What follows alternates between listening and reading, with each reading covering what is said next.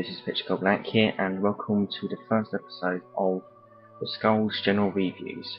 First of all, if you can think of a better name than that, please let me know, because I really kind of don't really like the title. I think it's kind of corny, but I can't really think of anything better as of now, so if you can think of any ideas that are better for the title that's better than that, please let me know. And the question you are all probably asking is, what is this? Well, here I'm going to answer that. What it is that it's going to be a brand new review series for this channel, which is hopefully going to help out this channel a lot in terms of being more about Book 2 books. What one episode will be about is the reviewing of a book, or books if I'm reviewing more than one in the video, with a slight twist. What I'm going to be doing in this, after showcasing the presentation of the book, the cover, the spine and the back, I am going to be talking about the general opinion on the book by taking a look on Goodreads and YouTube and looking at what people have to say about it in general. Then afterwards I'll talk about my opinion on it and if I agree or not with the general opinion on the book or books if I read it. If I haven't read the books yet, or if I haven't read the book or books yet, yes, I'll be reading books I haven't read more than later. I'll give an anticipation rating from 1 to 10 out of 10, and say if I'm looking forward to the book or not. Now, if Underworld updates, I could see that series doing well, because everybody likes a good old showcase video. However, with this series, I don't really know if it's going to go well or not, and I can see it being a bit controversial and some people questioning the point of this series. Okay, take Tom's YouTube channel, TJ Productions. His channel is dedicated to Big Finish primarily, and I would say the same with mine, but just with books. Now, with any good Doctor Who YouTube channel like his, he uploads Big Finish reviews quite frequently, and that is what I'm kind of failing at doing with the books. I mean, for goodness sake, my last book review was on 27th of August 2015 with science fiction, so hopefully with this series I'll be able to get book reviews out more frequently. And yes, this is why I'm going to be doing reviews of books I haven't read yet, and if I do a review like that, say the Cat's Cradle trilogy, and then I read the book or books after the review, I may do a revisit episode.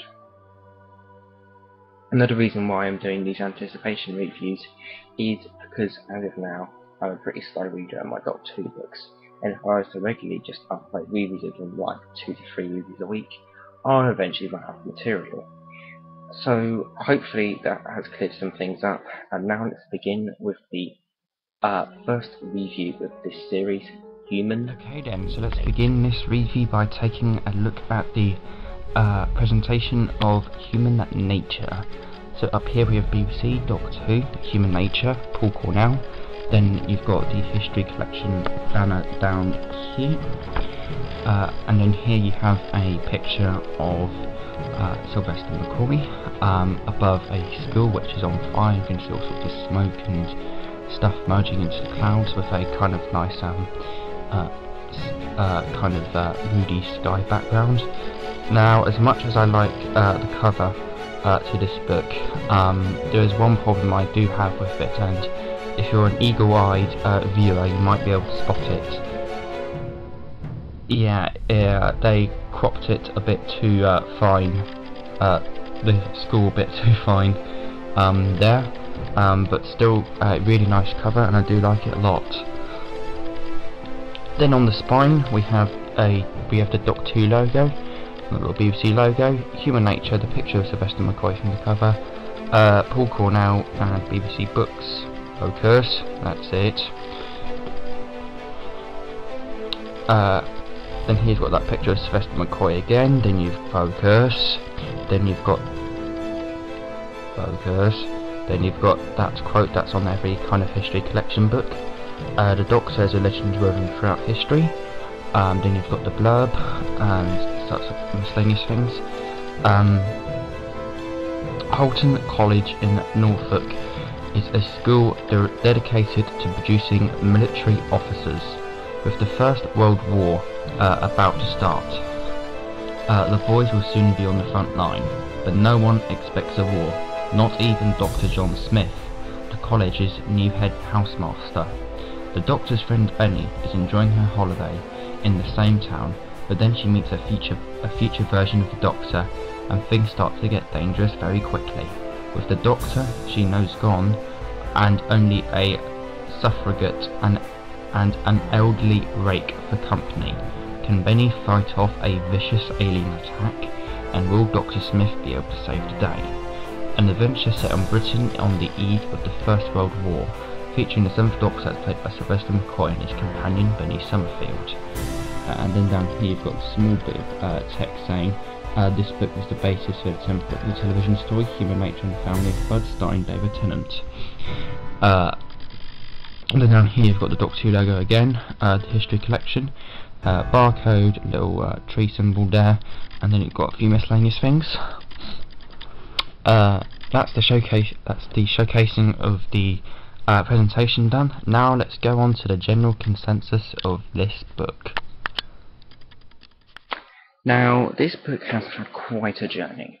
Originally going to be a TV story for the 7th Doctor, which never happened, this book was then published as an adaptation by the same author of the planned TV story in 1995. Then, over 2 decades later, Paul Cornell again adapted the novel into the television story Human Nature and the Family of Blood, the 3rd series of the Revival series. Also, in February 2015, it got reprinted as an instalment of the History Collection. This book, as you probably know, has gained critical acclaim and has gone down in history as what is generally regarded as the greatest Doctor Who novel ever. On Goodreads, this book has gotten 4 out of 5 to 5 out of 5, left, right and centre, with occasional sprinkling of a 3 out of 5, and has an average rating of 4.11 out of 5, with reviews like, honestly, if you're going to read a Doctor Who novel, this is the one, 4 out of 5. One of the best pieces of original Doctor Who fiction yet published, a magnificent story full of humanity and wit, 5 out of 5.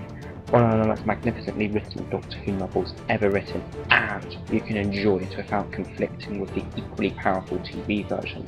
Paul Cornell has a knack for probing the most emotional corners of the Doctor Who universe, and this may well be his finest example on the printed page, with utter triumph on every level, 5 out of 5. And with YouTube, it's the same story, very highly regarded.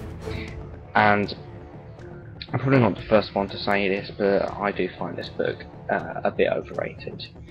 Don't get me wrong, I would still say it's a fantastic novel. I would definitely say it isn't the best. In fact, I would say it's the 4th weakest out of the 5 History Collection books I have, which you'll probably see on the screen by now. And there are better Doctor Who's books out there. I enjoyed books like Shadow and the Glass, The Roundheads, The Witch Hunters, Bad Therapy, 10 Little Aliens, any others?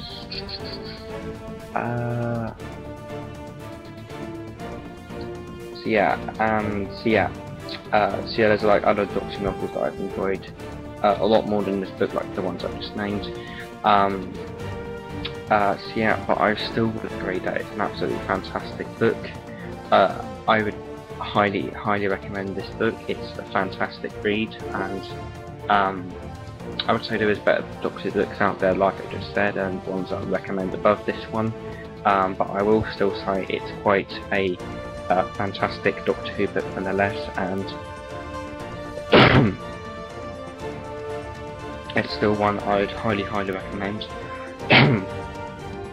And in regards to history, in terms of the lines of Doctor Who books and Doctor Who original novel publication, this is probably the most historic, or kind of historically important kind of, because it's like the most iconic Doctor Who novel ever, and it's generally gone down in history as the best Doctor Who book ever. Overall I find Human Nature a bit overrated, but I still enjoyed it enormously nonetheless, and and I would definitely recommend it, although there are better Doctor Who books out there, like Shadow of the Glass, The Roundheads, The Witch Hunters, Tennis Aliens, Bad Therapy, etc. I would overrate Human Nature an 8 out of 10. And that pretty much concludes the Skulls General Reviews episode 1. So like, favorite, subscribe. I hope you guys enjoyed this video, and I hope you're looking forward to this series. I definitely am. So yeah, so like, favorite, subscribe. I hope you guys enjoyed this video. Picture Go Black, dematerializing.